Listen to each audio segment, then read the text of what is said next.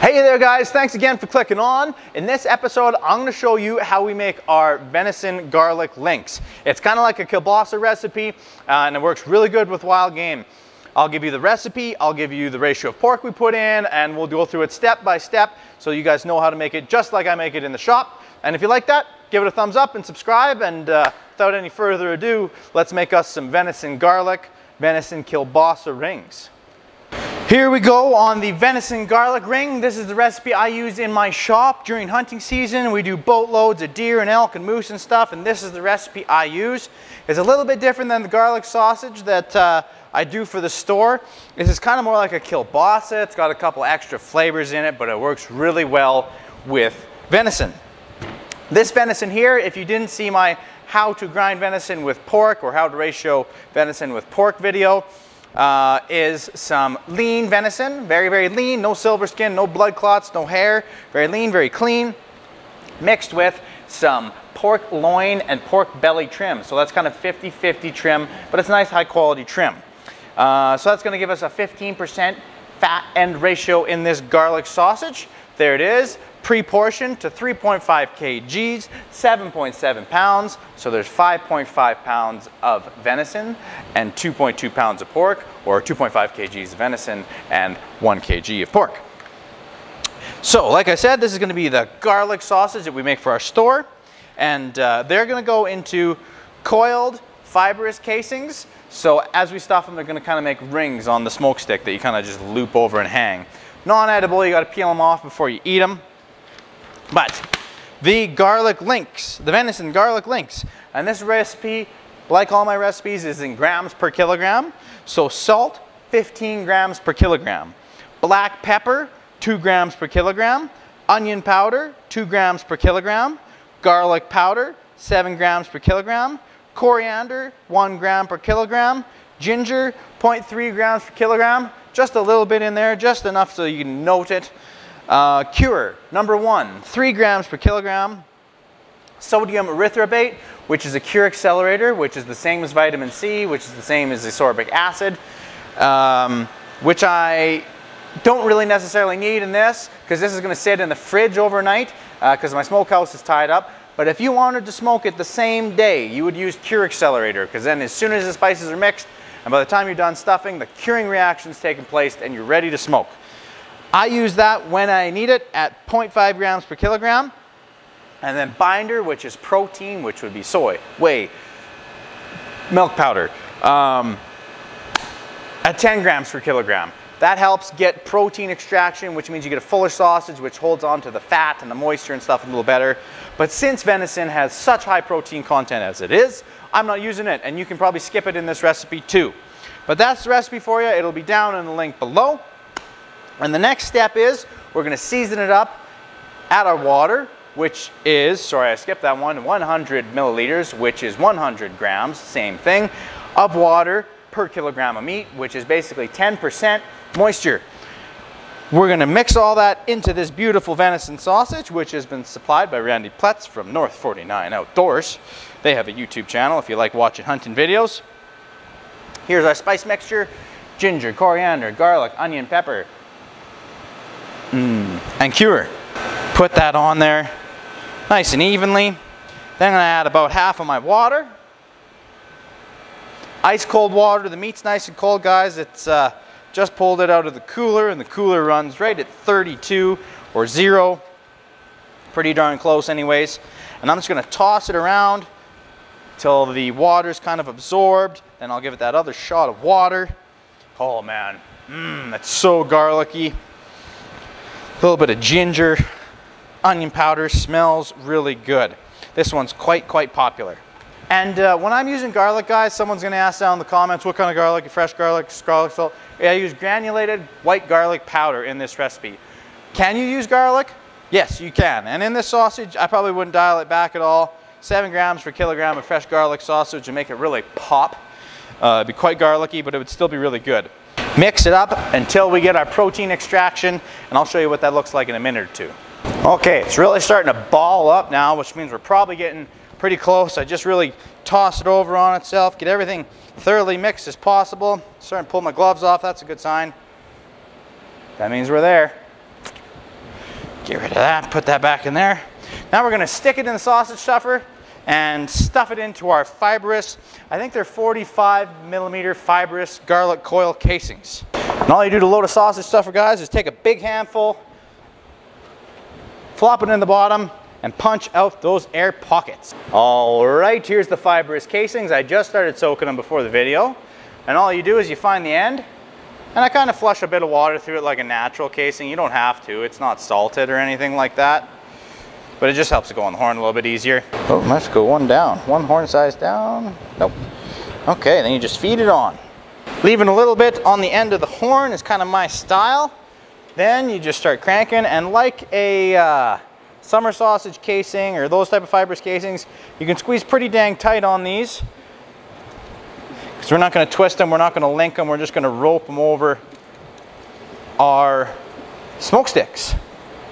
There it is, coming out beautifully, looks good. You can see all the little particles of, oops, I busted it. Squeezed too hard.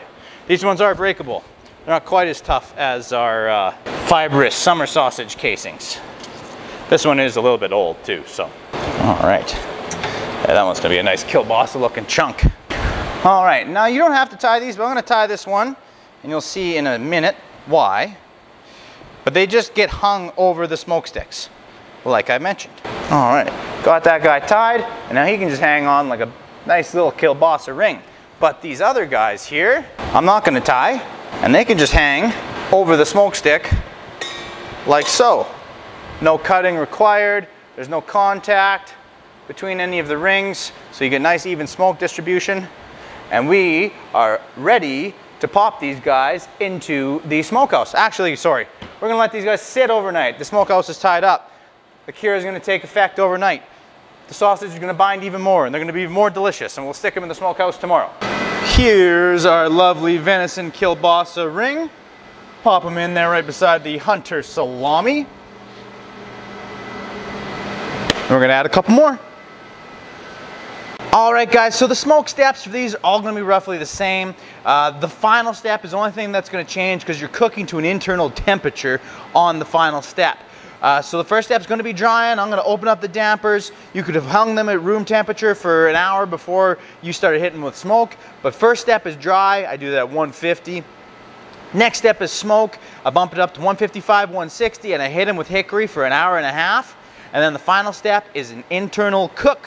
So it's the cook step. I bring the humidity up, and we cook them till they hit 160. That's fully cooked. That kills E. coli and stuff like that. And then we're gonna give them an ice bath, not the pepperonis. I like them a little bit drier, so we're gonna take them into the cooler, cool them down. But we're gonna start smoking these guys, and next time we check on them, they'll be fully cooked. I guess since I have 4 different shapes and sizes in here though, guys, they're gonna come out at different stages. The pepperonis are gonna come out first, obviously, because they're smaller diameter, then the smokies, then the garlic ring, then the hunter salami. So, stay tuned for that. All right, while I was spraying down the venison cheese smokies, the alarm for the garlic sausage went off. So let's pull those guys out. Whew. Still lots of smoke going on there. That's good. Ooh. Look at that nice smoky tone. A little couple drops of smoke come off the top of the smokehouse. Just give them a cold water rinse. And let's finish off, last but not least, if you haven't seen this episode, hunter salami. All right, nice cold rinse just to bring that temperature down and help prevent the sausage casings from wrinkling up too much, increase our yield, all that good stuff. All right, the time has come for the venison garlic rings. Here they are the next day. They look super awesome. Hardly any wrinkles on them, which means we got them cooled down nice and quick. Look at that.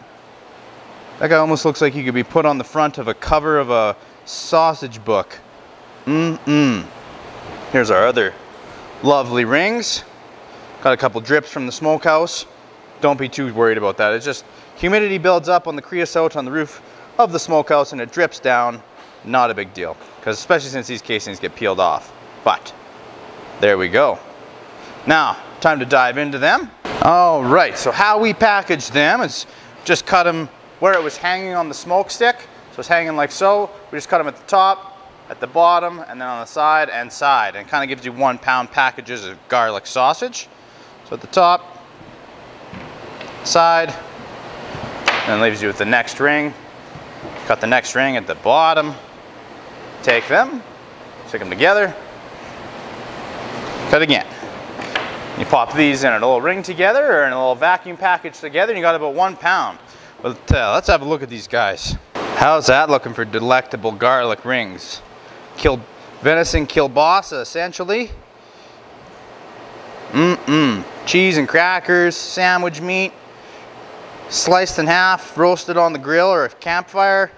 Yes, sir. And these are ultra popular during hunting season. We get some guys that come back for them every single year with their deer and what have you. So I know how they taste, and they taste good, but fibrous casing, so I just nick it along the back or the ridge, find a little corner of it, and peel it off, peel down and away, and you won't lose any meat. To the casing, some people complain that these casings, the meat sticks to these casings and you lose some, but if you just kind of just take your time, start small, voila. I've also heard a myth that if you soak these in vinegar water, it helps even more. But I haven't tested that myth out, so I can't speak to it. But there we go. Nice little venison garlic ring. Randy will spare us a slice for the purpose of taste testing.